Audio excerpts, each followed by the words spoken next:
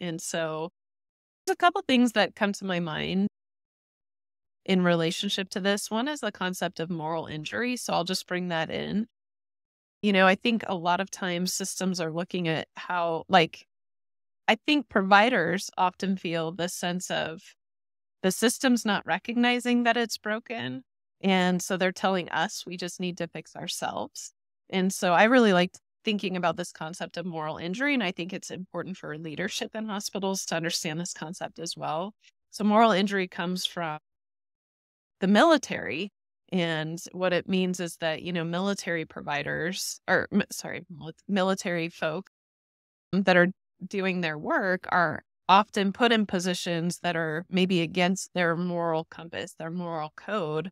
And it leaves them with a sense of not feeling aligned internally because of what they were asked to do or what they had seen or witnessed. We talk about that in healthcare as well, that there are these moral injuries that happen to physicians that are a part of what creates burnout, and they come from systems issues. So one might be, I have a patient that really needs this drug, but insurance won't approve it because it's too expensive. Or there's not a specialist that can see the patient. It actually needs to be seen right away. There's too long of a wait.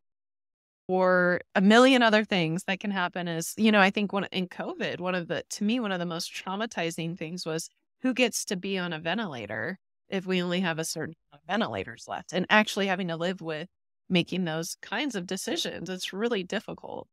And so those types of things are what create the burnout in the first place. And I think understanding that as a leadership team means that you're a part of the solution.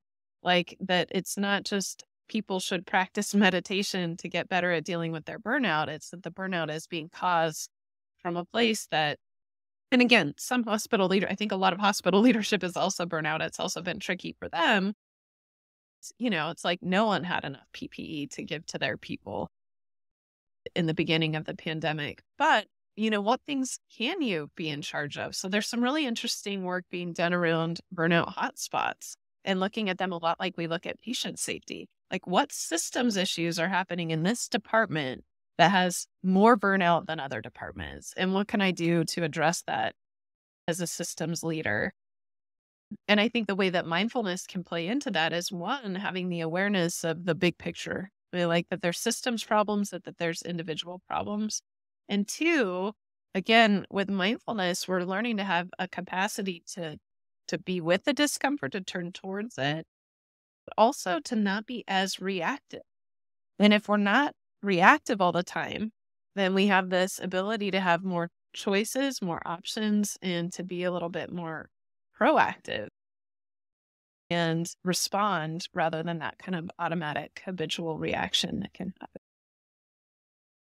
Oh, I love that you share that. I also appreciate that you highlighted leadership's burnout, because I think statistically their rates of burnout are closer to 68%. So really, really high right now.